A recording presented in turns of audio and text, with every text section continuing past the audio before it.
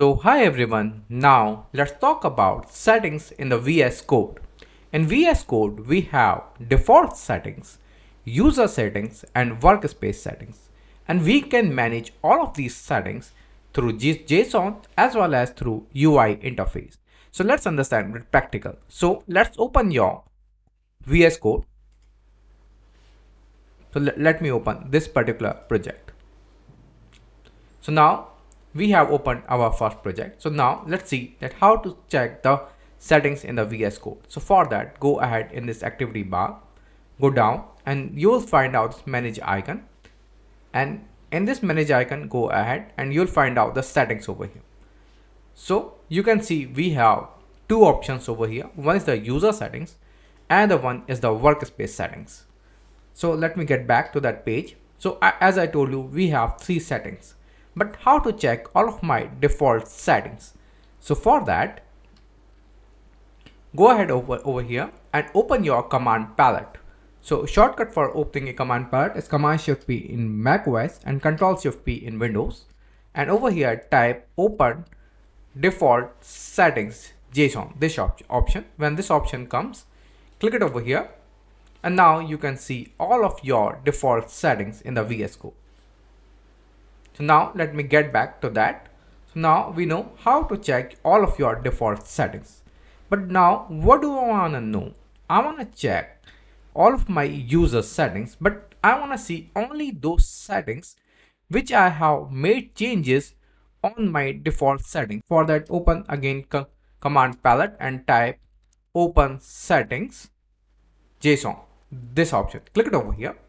And so these are the three settings which we have made in the past in my VS Code user settings, or these changes might have happened automatically too. How that happened automatically? So let me show an example. So let's say right now my VS Code zoom level is 3. And if I'll change this zoom level or through any shortcut, if I'll apply this command plus or control plus shortcut, so let me do that. So let me say command plus shortcut. Do you see what happened?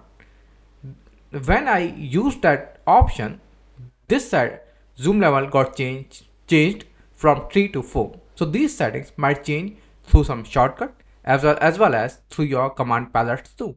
So let's go and use again your command palette and say color theme.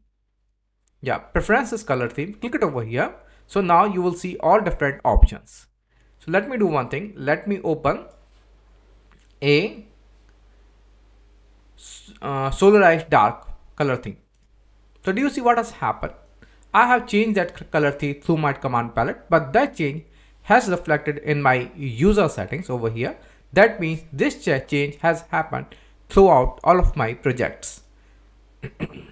But now I want to change this color theme only and only for this particular project. So when you have such kind of a case, then workspace settings come in the picture, because these workspace setting changes get applied only of your current workspace. And what is a workspace? That part we will learn later on in much more in detail in this tutorial, but for now understand that your current project is your workspace. So go ahead on your VS Code. So for this project, I want to keep the monochrome settings, but only for this project. And rest of the other project, I want to keep the solarized dark setting. So again, I'll go to this settings and we'll go in my workspace settings. So let's go ahead and do one thing. Let's change some settings in the workspace and make sure you have come over here in the workspace. Let's change the font size to 40. And enter it over here.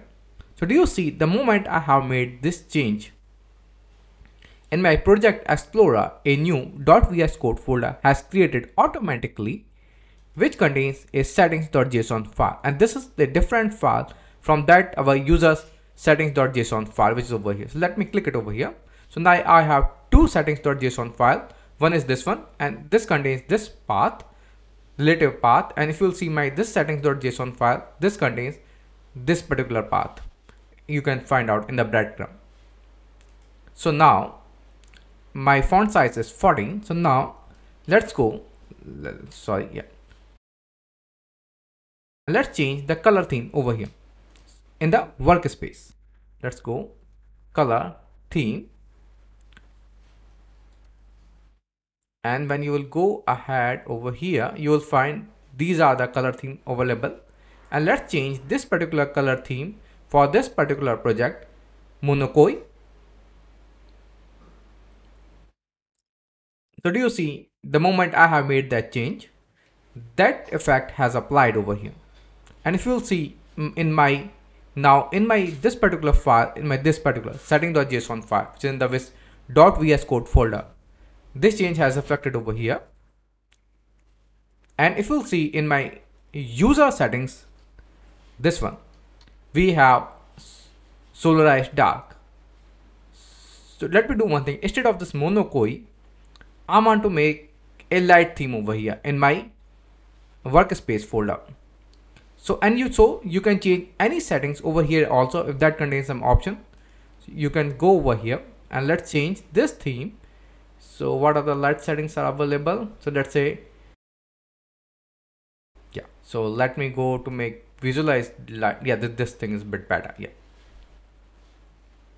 So now I have changed for this particular project my workspace setting, these ones, visualize dark light, whereas my user settings contains solarized dark. So do you see, my priority always will go to the workspace settings, and these workspace settings will not be applicable to any other project. It will be only applicable to your workspace.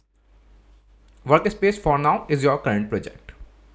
Now if you will see, I have made changes over here in my user settings, solarized dark. So let me do one thing and note it down, all of these settings.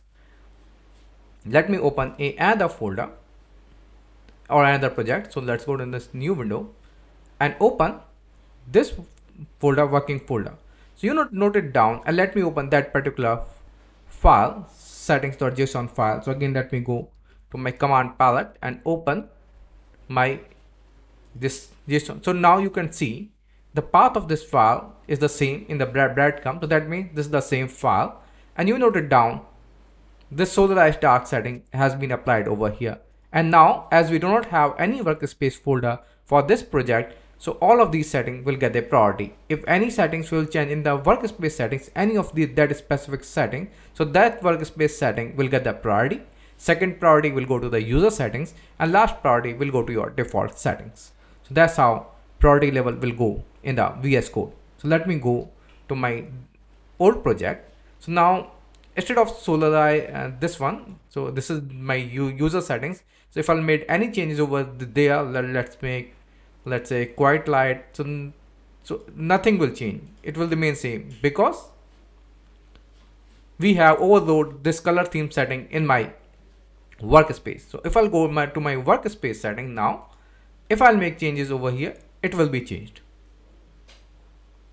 So now you know how to change your different workspace settings, your user settings, and your default settings very well. And you know now, as well as you know, that your workspace settings will always get the first priority, and these workspace settings remains in your .vs code folder in that settings.json file. So these are settings which get the highest priority.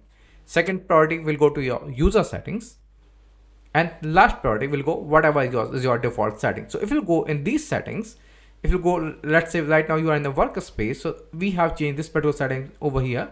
So that change is reflecting over here, and you can change over here also back to your reset setting. So it will change to your default setting.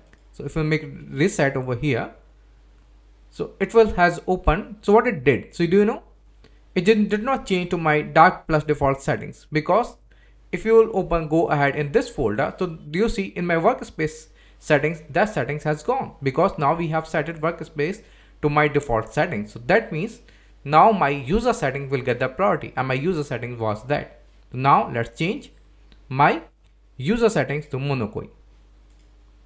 So now I hope you get a clarity that if there is a setting in this workspace folder, that will get a priority. If there is no setting over here, then priority will go to the user settings, and then anything is in your default settings. And in these settings, what it is revealing over here, any changed settings on top of your default settings, and then all of your other default settings, and you can explore a look all of your default settings. So I hope that gives you an idea, and in the next lecture we will understand few important settings in the VS Code. So thank you guys, bye bye.